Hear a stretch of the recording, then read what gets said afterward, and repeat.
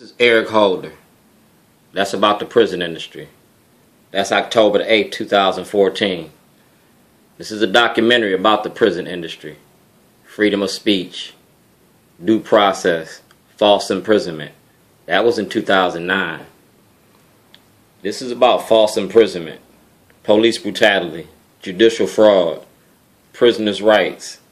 And this is in 2014, the 8th of October. This is President Obama, 2008. Alright? So that's the mail receipt from Barack Obama. That's the certified mail receipts that they got it. That's Eric Holder. And this is the Minority Report. This is Komodo Motion. That's my truck that y'all stole, that y'all took. Y'all stopped my livelihood. And this is the truth about the toilet. And you can go to Hell, Missouri and get it. I just got this mail today. And it's going to show you something else. This is the legal mail from Malcolm Ruff. It's still sealed. Alright? This is, like I said, the Department of Justice. This was evidence submitted to Greg Bernstein's office on February the 2nd, 2011, the day my mother died.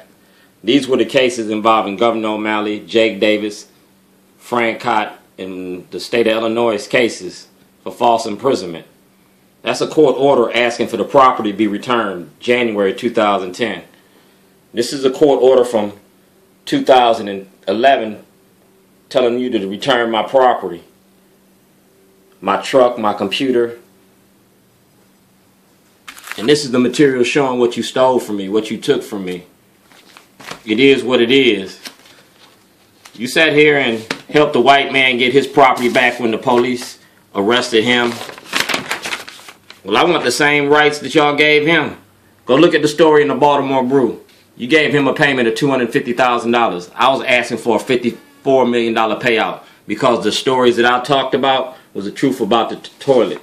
The stories that I talked about was about the prison industry and the property that you selling us out. Like I said, I got my wings and I'm ready to do what I do. We're going to talk about the prison industry and Governor O'Malley. And we're going to do it through the Department of Justice. And we're going to do it through the Office of the President.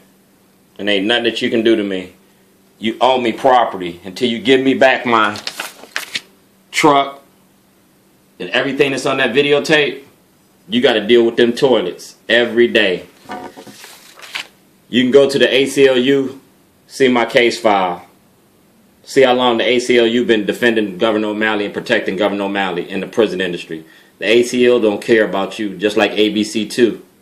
So tell the truth and stop the lies. I want my property back. I want the same justice you gave that white man.